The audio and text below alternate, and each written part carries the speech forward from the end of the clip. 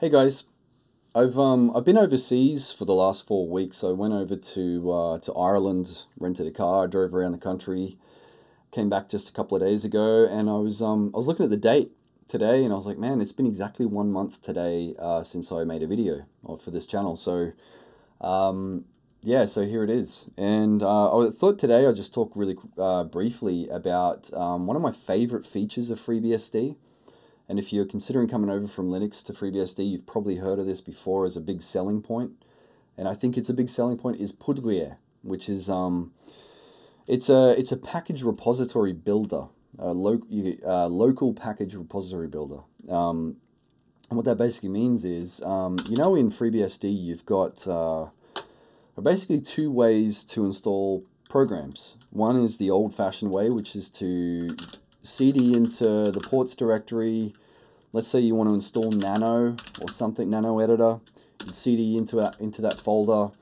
You would do as or sudo make install, and then it will download the source code to your computer, give you some options. You set the options, it compiles, and then it installs the program. It takes some time, especially some programs take like multiple hours to compile depending on your system.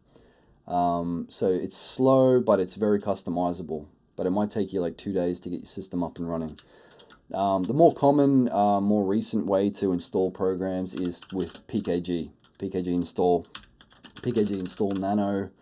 And what it basically does is it just goes, connects to the repository and downloads a pre-made, pre-compiled binary package. And so all the options have been set to default, and it takes seconds rather than hours or days, and that's it. So there are two ways. Poudriere is like I said, it's a package repository builder. What it does is it creates a jail, an environment on your system, or a protected file system on your system, file system within a file system, and in fact, I can probably show you. I've already got it open over here. Oh, don't want to do that. Get out of that. Okay. This is the if I come back over to here to the jail, this is the file system here within the file system. It's a jail. And what poudriere does is it will download the source tree, and then you set whatever packages you want made, and it will compile those packages within the jail, and then you can draw on those packages to install. So basically, you're doing the old-fashioned way, the ports way, but and customizing it the way you want it, but it's all local, and it's not going to cause any damage to your system. So because you don't want to combine compiled ports with pre-made packages, it's generally advised against, because you'll end up with a messy system. And it will probably cause breakages later on and problems. So now one of the things that I need on a regular basis for my work, in fact, because I do a lot of MP3 work and a lot of ID3 tagging, is FFmpeg. Unfortunately, FFmpeg, and if you run it just like that, you can see what's been disabled and what's been enabled by default. If I do pkg info FFmpeg, because actually it's easy to read, but you can see one of the things that is that most people need if they're using FFmpeg that's disabled by default is lame, and lame is MP3 support, and I think it's because of licensing restrictions they can't do that.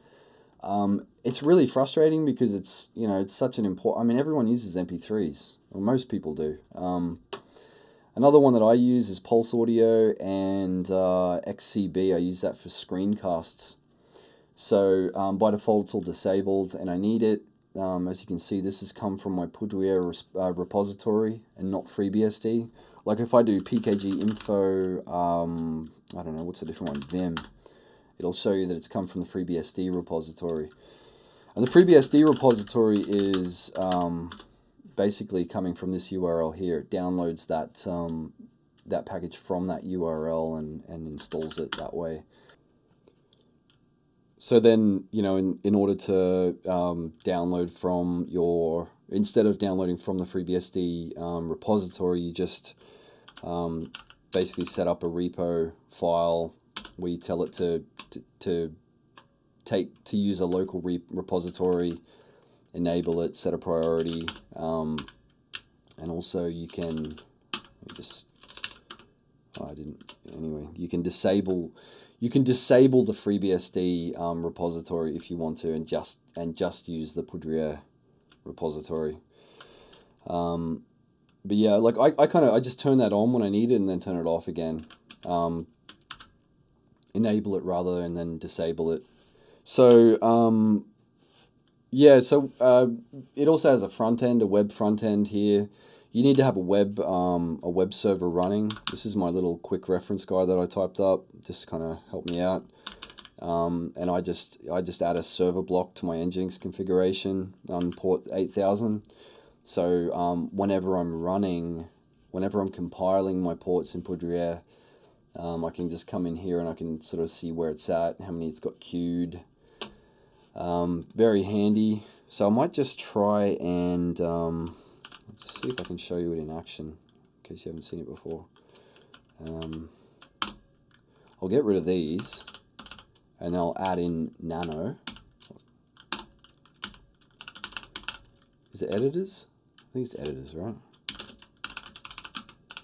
Yeah, editors, plural. Nano. And, okay. And then if I, let me just set the options. So it gives me a couple of options there. Let's say I don't want the docs or the examples or the native language support. I don't want any of that. Okay. Set the options, run bulk. That's it there. Now you can watch that, or you can come over here and you can press Control T, gives you a bit of information on what's happening. Or you can come over here and it will actually, as you can see, it tells you what's happening. It tells you the status right now, which is fetch. So it's fetching it. If you just wait, see now it's configuring it. And since it's such a small package, it should, or small port, it should move quickly. So now it's building nano. Just wait. There you go.